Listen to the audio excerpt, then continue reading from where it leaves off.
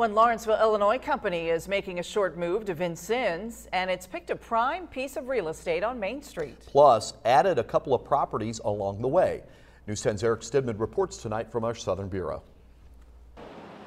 In small-town America, the Main Strip is the community's focal point, and in Vincennes, Main Street is getting a makeover. It's not often you have an opportunity to see that kind of growth and development in an established area like Main Street. The businesses that dot this boulevard will soon have a new neighbor, which will bring around 30 to 40 staffers to town, not to mention the 200 plus that will report here for work. So consequently, there are several economic advantages to doing business in Indiana as opposed to doing business in Illinois. But who's behind the construction and why Vincennes? You know, we have a certain synergy going here in Knox County in the city of Vincennes.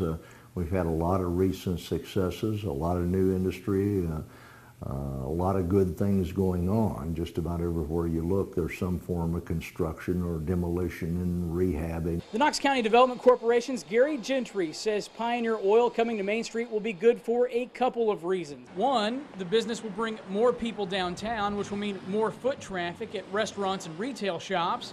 Two, it will boost the city's tax base, something Gentry calls a win. Most of our economic development activities take place in the county, you know, because you just don't get the opportunity to do that in an established area. So this is really big, and it's good for the city. Down on Main Street in Vincennes, I'm Eric Stidman, News 10.